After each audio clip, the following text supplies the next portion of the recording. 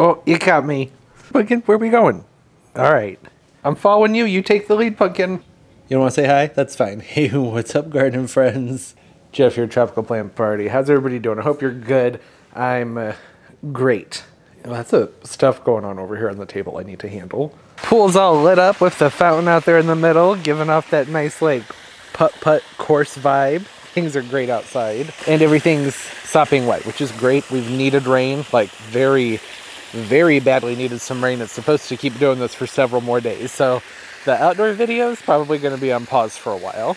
And that's okay. I'll take it, because what's the point of spring without any rain? Everything's so brown and icky outside. That's not how it's supposed to be. Things are supposed to be lush and green, and the trees, I don't know if you'll be able to see over here, like, see how the trees are starting to finally start to plump up and push out their little seeds. They're a little bit behind because they haven't had much rain. Nice warm weather we've been having is also going away, so I need to bring these in. I think everything else out here should be okay. They say the coolest temperature that I saw in the forecast was like 30. It's supposed to be in the 50s and then bounce down into the 30s, and that's totally normal for this time of year. So I don't think, like, the queen plum should be... I brought the queen plum out. There it is, and all of its glory from having to have had its fronds cut to fit into the garage over there. It did okay. A couple fronds browned up when we had that situation where it got really cold and then it warmed up and then the thermostat of the heaters wasn't working, and it was like bouncing between 40 degrees in there and 95, 94 I think was the highest. It didn't really appreciate that. A lot of the plants did. That was a little bit too much fluctuation, but it's a queen plum. It'll be fine. I do need to stay focused here because I've been paranoid for the last couple of days that I was going to forget to bring in these new plants that were in that haul video from a few days ago, and well, that would really suck. I don't want these plants to die. I have the two crotons, couple brugmansias, the aphelandra, and the acalpha that was sent as a for free gift. In this, I've really been enjoying this arrangement through the window in the house because, like I said, it's been raining. Things are a mess out here. That's what it's going to be for a while. It's a long story. Hopefully will make sense here in several weeks. Good things. Lots of good things that are going to be happening out here. Here you are. I got you, Pumpkin. Finally caught up with you. I know you don't... I've been keeping my camera over here near her food when she eats in the morning, hoping that that's going to stop her from this fun habit she's developed within the last few months of seeing the camera and being like, nah, I'm gonna leave now. If you've been on the channel for a few years, you know, like, this cat used to, like, you'd turn the camera on and she would be like, oh, I'm ready for my close-up. I think it's the new lens. Maybe it's too big, like she can see into the soul of the camera. Is that what it is, Pumpkin? Can you see into the soul of the camera? Is that what's going on? Or she started to associate me taking out the camera with playtime and me throwing cookies across the floor. That probably has a lot to do with it. That's why she's always taken off, because she's waiting for treats. If you haven't picked up on it yet, there's no plan for this vlog or any direction. I have no idea what's going to happen over the next, who knows how long this is going to be. Maybe 20 or 30 minutes? I don't know. Did have some exciting development happen out here. I mean, I think it's exciting, like a big part of the year. Fresh mulch. The pedicets are starting to pop their little flower heads up too. I'm really happy that when they put the mulch down, they didn't smother those. I usually do all of my mulching myself, but someone knocked on the door and they'd said they do the front and the back. They'd do a nice layer. There's triple blended composted mulch. Anyways, they said they do the front and the backyard for $200, and I was like, okay, yes, please go ahead. And they like weeded the beds and edged them. I was like, oh my gosh, you guys, like, my favorite people in the whole world right now. Sounds like a lot of money, but when you factor in that I usually do it myself, and if I can't get the mulch delivered, then I have to get it in bags, plus the time it takes, multiple trips back and forth to the stores. It usually costs me more than that to do it myself. A lot of time, although I do always enjoy the workout. So that's okay. There's plenty of stuff to do out here to get exercise. You could just exercise. That's always an option too. Wow. Oh, the sky looks really pretty right now. It's good to see clouds. It's been so sunny, which is great. Love the sun. Haven't really seen much prettiness in the sky in a while. Wind just keeps blowing this one over. I know, I definitely need to repot this year. Look at like how narrow the gap is between the trunk and the edge of that pot. It's pretty narrow. I probably want to bump this up to like a 20-gallon somewhere in there. You know, they're palms. They can stay in the same pot for a long time, but the longer they stay in the same pot, the more and more and more you have to really stay on top of making sure that they're fed really well, because you're essentially growing them hydroponically if you don't have much soil in the pot and it's all just roots. So that's something to keep in mind, just for peace of mind. I think it'd be easier to get it repotted. This is in here because it kept blowing the palm tree over. It didn't really solve that problem. It's fine. Buddy, You want to come in? Buddy? No, he's looking for frogs. There's no frogs. It's too cold. They're not out yet, buddy. And if they were, I wouldn't just stand here and let you hunt them. He's bad with frogs. What's he doing out there, Pumpkin? The dog, Buddy, my sister's dog, who's staying here temporarily, is just out there just barking at absolutely nothing. This is an unexpected change. I was just saying the previous clip, prior to the prior clip, last night, that it was supposed to be all rainy and everything, and I wouldn't have started the vlog last night if I had thought there was going to be sunshine. According to the apps on my phone, it's cloudy and raining right now. I'd say they kind of messed that one up. It does still look like it's going to rain a lot over the next several days, so I should seize the opportunity to get some things done. I got some new, look at, aren't they beautiful? I sprayed those on with a water repellent. They're going to sit out here and dry off for a little while. This was in the last video. I have some bulbs that need to be planted. I think I mentioned in my last video that it looked like that Arctic whatever that was that happened down here pretty much took out all the bulbs that I had potted up. Everything turned to mush that was in pots. They were just up and exposed, and that was just too much cold for them. But I was able to get a hold of some force bulbs, some more force bulbs. These are the, well, it says on here, they're the 8 mix force, right? Yeah, 8 mix. A taller tulip that have like a nice white, purpley, and pink flowers in their mix. And then these are, pardon the shadows, by the way, it's just really, the sun's really harsh today. There are 10 cotton candy hyacinth bulbs in here. It's not a lot as far as bulbs go. You know, typically when I plant bulbs, I'll be planting them in the hundreds, but this is what I was able to get a hold of. And force bulbs tend to be more expensive. I figured this is okay. At least this way I can put together, you know, a couple pots with some tulips and some hyacinths in there that'll help add some color. These things are still a little bleak, you know, it's that time of year waiting for things to get going. I'm gonna go hunting around for a plastic pot to put these in. Want to find a pot that I can fit into a decorative pot because it, well, you'll see. I'll explain it as I figure I should be able to fit all of these into these 3 pots here. Like I said, 45 tulip bulbs really actually isn't all that much. You can see I have the soil down fairly far in here, or hopefully you can see. Lighting's kind of weird today. It isn't down as far as I would do for bulbs in the ground. When bulbs are forced, pre-chilled, essentially I tend to not plant them as deep when they're in containers. I've just noticed that for whatever reason, maybe it's just bad luck. That's probably, okay, that was a loud dump truck or whatever that was. The joys of filming outside. Anyways, perhaps it's just bad luck. Been a lot of occasions when I've been planting force bulbs where they tend to seem to rot a little bit more easily. Like I said though, that could just be dumb luck. I don't know. But what I've noticed is that when I plant force bulbs up just a little bit higher, this is still pretty deep. It's probably a good 5 inches. Typically with tulips, I like to go 6 to 8 inches. Like I said, I've had some rough luck doing it that way. All anecdotal, just probably a coincidence. I could probably actually put a few more in here if I really want this to be like a tight, impressive display. I think I'm going to keep it like this though, because I want to keep these bulbs.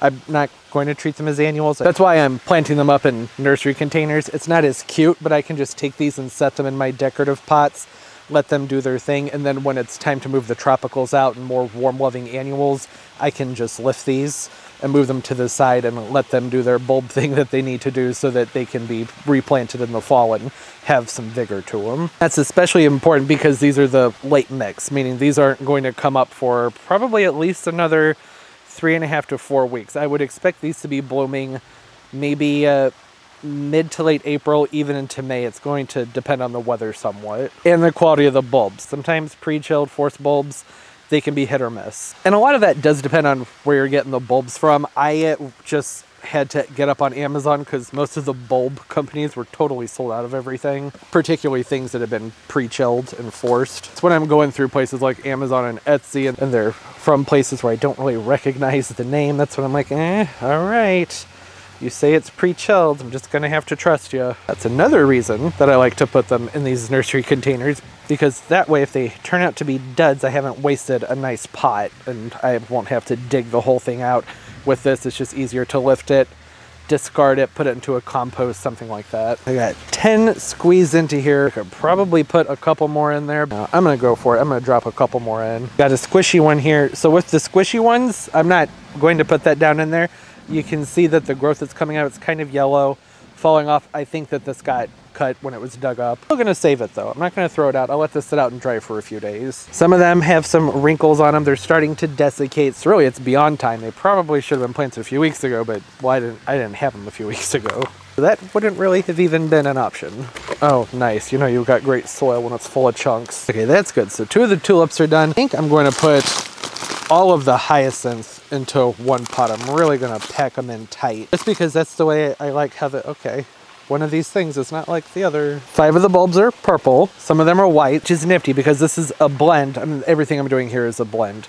But with the hyacinths, since I can tell them apart, that I know that one of these is white and one is pink, I don't know which is which. It does help a lot with getting things mixed up. I think that's good. That's a pretty tight grouping of hyacinths. You know what I didn't do though? I need to double check the size on these because if some of those hyacinths have really big blooms, that's obviously not going to work here. I need to... Didn't do my research, pull my phone out. Okay, came to my senses and went ahead and separated those into 2. I really like the way bulbs look when they're grouped together really tightly, but there just isn't a point in that if they're going to be so compacted that the flowers are just smushed together. I want to be able to see them, right? So I don't want them all squished. I did go over to the tulips and I pulled the soil back and I pushed them down just a smidge further. So the general rule of thumb with tulips is that you want them to be roughly 3 times the size of the bulb down into the soil. I feel like that was the worst way to explain it. Whatever the height of the bulb is, want them to be planted at a depth that's 3 times that height. Typically 6 to 9 inches, somewhere in there is usually good. If you go too much more shallow than that, then it can have some issues with the bulbs flopping. I really don't want to be out here in like a month and a half or so and I don't want to be staking all of those bulbs up. This wouldn't look that attractive. Spring here and most places it's really breezy, so if they aren't planted deep enough, not only could they just flop on their own, but if it's going to be really breezy, that's going to knock them around some too. And this is a fresh potting mix. I didn't add, if you may have noticed, I usually add compost and like worm castings and things to my potting mixes. I don't do that with bulbs because that can lead to them rotting essentially. It doesn't hurt to add a bulb fertilizer around the bulbs right underneath them where you put them into the pot. I don't have any, so that can still be applied, but I'm going to wait until after they're done blooming. Once everything over here has, I would say, at least 2 to 3 sets of leaves on them, with the tulips that is, once they look like they're actually nice vigorous plants, I can go through and work some compost and amend the soil some to help enrich it. The main thing is just that once they're budding and starting to bloom, then I don't do any fertilizing, nothing like that. I can interfere with the quality of the flower. Sometimes it can even shock the bulb and cause the blooms to just fall out and don't even get them. So I've got my hyacinths in here and I still have enough tulips to do, I would say, 2 more of these 8 to 10 inch containers.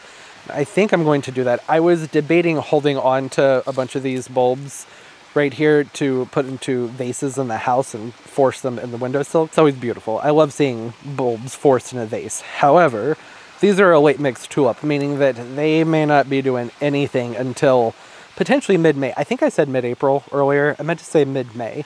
I would think that within anywhere from 4 to 8 weeks of these being planted, they should be blooming, but just because they're pre-chilled and forced, I don't fully know. It's a little bit more unpredictable. And the late mix, the double 8, tends to get pretty tall, and I don't really have any forcing vases that I think would accommodate that. I'll go ahead and pot those up just like I did the others, assuming I have enough potting soil. I don't think I do. Again, that's why I put these into different types of containers that I can lift out of the nice ceramic planters, because odds are mid to late May, I'm going to want to be planting out summer annuals in the containers that these are in. So hopefully they will have bloomed by then. The hyacinths for sure will.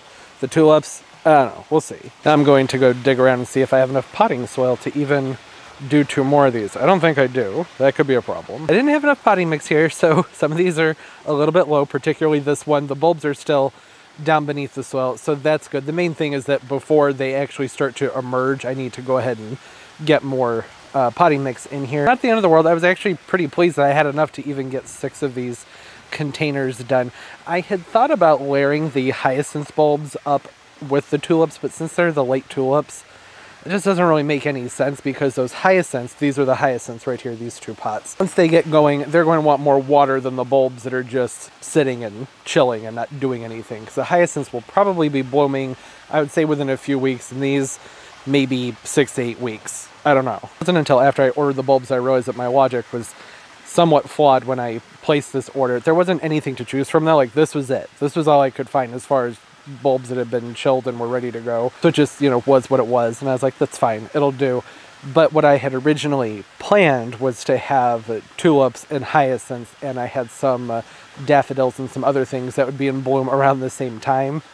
That's not really going to happen here. That's okay. That's just going to prolong the beauty and the joy of the flowers. The double 8 tulips are really pretty. They have like a peony like flower on them, the double flowered. That, and they're pretty tall, which is a good reason to make sure that they do get planted deep enough. This should be okay. I'm gonna go ahead and give these a very light watering, just enough to moisten the soil. It doesn't need to be flushing through or anything like that. I'm not trying to rot these out. That'll help activate them, get them going. Hopefully in a few weeks we'll be seeing some more spring color. Not right here. That's not where these are staying. I have pots like this around my entryways and around the gates and those areas, and I'll be setting these down inside of those while they're blooming. I'll pull them out when they're done and replace them with summer annuals and perennials and just, you know, all the fun stuff. And when these start to put up and have some growth on them, I will probably come in, I don't know about probably, if I still have any of the lobularia and pansies, the things that I have over here, if I have those left, I may start tucking them in. I don't want to do that right now because all of these are going to want a lot more water than what's necessary for the bulbs will just rot if I put these on top of them. So that would look pretty and it would give more of an instant gratification to everything. I think that would be best to just,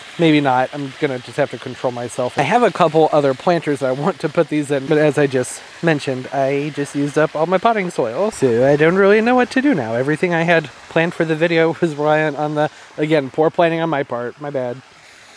Good thing I have some soil here to plant some seeds.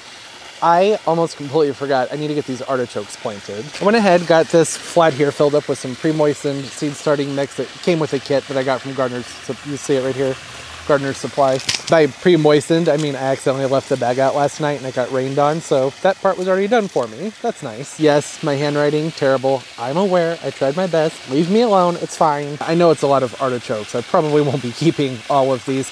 I wanted to get a really big variety because the only ones that I have tried reliably here was the Green Globe, Colorado Star, and it was either Tavor or Imperial Star. I can't even remember because it's been a few years. When you live north of zone 7, getting them to fruit their first year can be more difficult. In fact, it even says on the back of the seed packet here, don't know how well you'll be able to see that, but it does suggest that you get a cold treatment done before they're transplanted, about 10 days or so, between 45 and 50 degrees. So that means that these should have been started a pretty decent amount of time ago, and I should be bringing them outside right now for them to get that cold treatment. Having that cold spell, once they've already started going, is supposed to help them fruit their first year. I've had the Green Globe. I know for sure I've gotten to fruit the first year without doing that. And these other varieties here, the Imperial Star, Tavor, and or Tavor, I don't know how you're supposed to say it, and the Colorado Star, those are all supposed to be really nice improved varieties that are good for growing north of zone 7 and will potentially put out fruit their first year. So that's why these are the ones that I've chosen. I grow artichokes more for their foliage, for the form of the plant. I don't personally care for the taste of artichoke. I know some people love it. I don't know, it's just not for me. But I think that they're cute. They look nice. Even harvesting them is kind of a process that I'm not fully familiar with. But if I do end up getting a good amount of fruit out of them, which I doubt will happen this year, but if I do, then I will look into harvesting them properly and giving them away to people who will eat them. Always good to try our best to not be wasteful. The seeds, oh, I don't even have enough seeds to fill these up. I didn't think about that. Yeah, that's all I have. If I'm gonna put 2 or 3 of them in each one of the cells, and that's not going to cut it, but that's okay. I can just do like 1 or 2. So instead of them getting 3 per cell, they'll just get 2. That's all right. I'm gonna lightly cover those up. They only need to go down 1/4 of an inch. It's pretty windy, so the soil's already kind of dried out more than I would prefer, but that's okay. They're going to get sprayed down here pretty soon anyways. I'll go ahead, pop the rest of these in here, try and do 2 to 3 of them per cell, something like that. Usually a couple extras in the mix, it happens. Make sure to moisten the top of the soil again, since that's already dried out quite a bit just from being out here with the gentle breeze we've been having. And then lastly, I'm just going to sprinkle a light layer of vermiculite on top. It's going to help keep too much nastiness from developing on the surface of the soil, and it'll help hold some moisture. And this is kind of heavy. I just sort of assumed that I could scoop it around gently. That's always a risky thing to do with seeds, right? You don't want to have to swipe after they've already been put into the mix, because then you can end up disturbing the seeds and moving them around into the wrong cells. I've made that mistake plenty of times. I forgot to pre-moisten the vermiculite, so I'm going to go ahead and give that a little bit of a miss too. And that's it. That's going to do. I need to put the dome on top. If you were wondering, this is the Growease kit from Gardener's Supply. They have really nice, thick, sturdy trays that can be reused. You can even put them in the dishwasher. Honestly, that was the biggest selling point for me. It was mostly just that these are sturdy, easy to reuse, and therefore, hopefully, pretty easy to clean. Once the seeds get going, they'll go on top of this wicking mat. You take this little lip, fold it down, and keep water in here, and that will help keep things hydrated. I don't need to do that yet. To get them going, I'm going to keep that dome on there. I'll pull this out too, so that that's flushed down inside there. Once they start to sprout and I see, I'd say at least 70% germination in here, if not more, with about 1 to 2 leaves, just, you know, enough, I'll pull that dome off and start growing them off like you would any other seed. I will say the only critique I have for the Growease kit is that it would be really nice for this to just be a smidge taller. These domes don't form the tightest seal. You can see they're kind of loose, and that's not just because of the tags. I can take that out and it will still do that. So that's something to keep in mind if you're using these. I do like a dome that has a good snap and almost a click onto the pack, but this is okay. Just have to make sure it stays out of the way of the cats or any strong breezes. In my grow space, I have circulation fans. That's where this is going to sit until everything's starting to come up.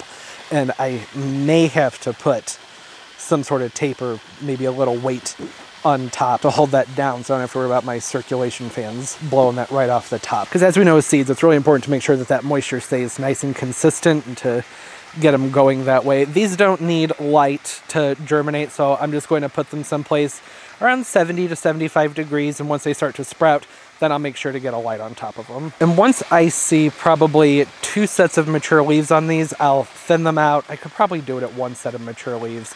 I'm always really hesitant with doing that, which is silly because it doesn't hurt the plants, but that's when I'll thin them out, and then I'll wait for them to put on another set after they've been thinned and brought down, and then I'll bring them outside to get them hardened off. Like I said, it's pretty late to be doing this, at least if I'm hoping to get fruit out of them this year. I would like to, just because they're really cute. If they don't, that's okay. Artichokes have really pretty form. They look great in the garden, and I have friends who love artichokes, so I'm not keeping all of these. I'll probably keep 1 or 2 of each and just sort of trial them out and see which ones I like the best. In the winter time, I will cut them back to just having a little bit of growth, just a smidge, sticking up above the soil, and mulch them very heavily. I'm in 6B, these are in zone 7, so they're going to need to be protected really well to get them through that first winter, if they'll even get through the first winter. Sometimes just grow them as annuals, and that's okay. You get to enjoy them that way.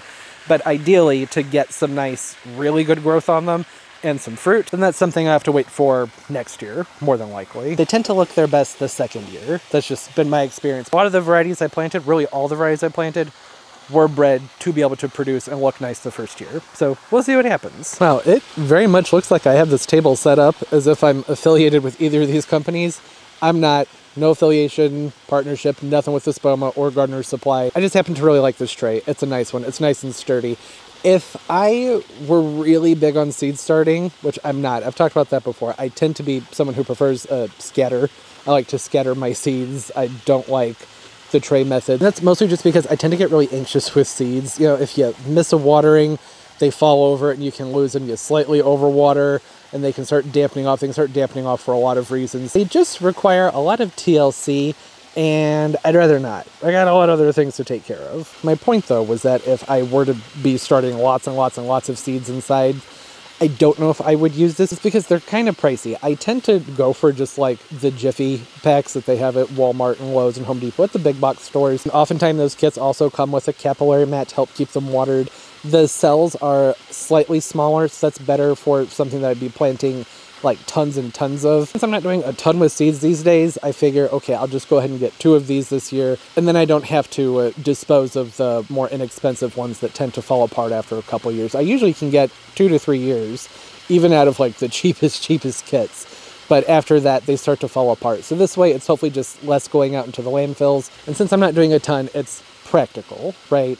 But like I said, if I'm doing a lot of seeds, I don't know if I would do it this way because it would cost an absolute fortune. That's part of the thing with seeds, right? We like to grow them because there's a better selection and they're more affordable. And there's something really fun about starting something from seed and taking that all the way up to maturity. It is really fun and rewarding. I love that aspect of seeds. It's just that I know myself and I know my habits, and don't be shocked if nothing happens with these because it only takes 1 day to forget about them. And I'm not saying I'm a forgetful person, I just don't like things that need to be catered to frequently. You know what I'm saying? I'll do my best to make sure that these get taken care of and they don't dry out or any of those things, but we will see. I'm human, and seed starting indoors, not my thing. I screw it up all the time when I start them inside. It's not uncommon at all for me to totally forget that something needs to be watered with the seeds. You know, with your houseplants, you can go a couple days. They'll usually be okay depending on the plant. With seeds, you gotta watch them. Can't travel, can't do anything like that unless you have a seed watcher, someone around to take care of your seeds for you. Not that I'm doing any traveling right now, but still, you get my point. I think that's gonna do it. Clouds are starting to roll in, the sky is looking ominous, don't know what's gonna happen. Want my electronics out here, then the soil that's in a paper bag, and the vermiculite. I think I should focus on getting these things taken inside. I'm happy with what I got done though, because I wasn't expecting to really be able to get anything done outside this week other than what was in Monday and Wednesday's video. But for the vlog, I didn't think I was going to be able to do anything, and I have a lot that needs to get done like this, and then getting those bulbs planted. So I'm happy about all of that. I still need to go through and start doing prunes on the hydrangea trees, and well, really any of the flowering shrubs and trees once they start to plump up and the buds start to come out. It's time to give them a cut. So that's something I need to get done. Need to trim those hydrangea trees and some other things back, but I'm waiting for my new pruners to come in the mail. So those should be here soon, and start to do a lot of pruning and other things, and start amending the garden beds out here, and then there's a lot of other things that are coming up, hopefully. Some things are in the works, have some details to work out. But this is all good. Getting spring kicked off. Y'all starting seeds? What are you starting? You have any tips, tricks, suggestions? Put them down there in the comments. I love talking to everybody. It's a great place for people to communicate and learn some new things. It's impossible for me to remember to talk about everything in a video.